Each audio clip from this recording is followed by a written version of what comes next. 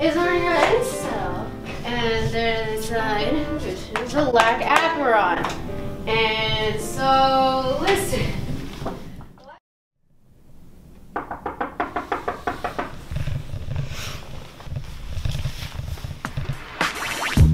I got a gene to pick. I don't want you struggling, bio students asking about this again. I'm mad, but I ain't stressing. True students, one question. A, what's lac operon?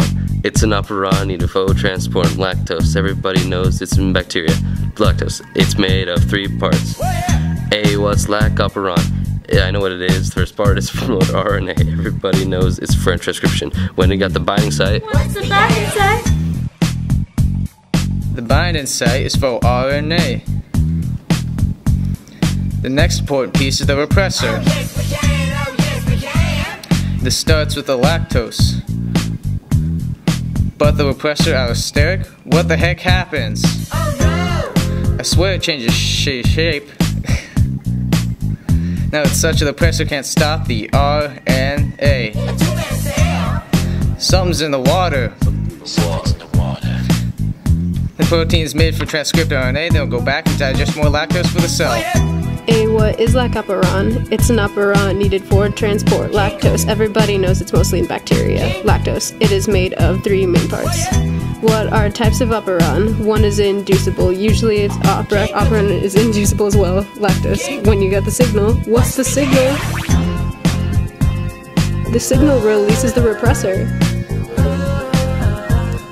Allows RNA to transcribe there.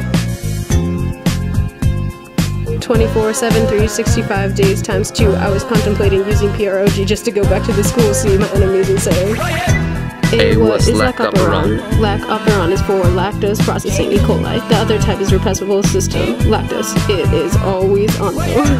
A, what is lac operon? Now I know the game, know the acronym to lactose. Everybody wanna pass the AP test. Wake up, you lazy bio student.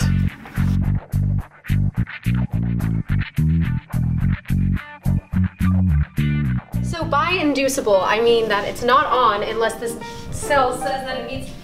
Susan! What are you doing sleeping in class? You won't understand any of this. Wait. I get it now. Lac operon.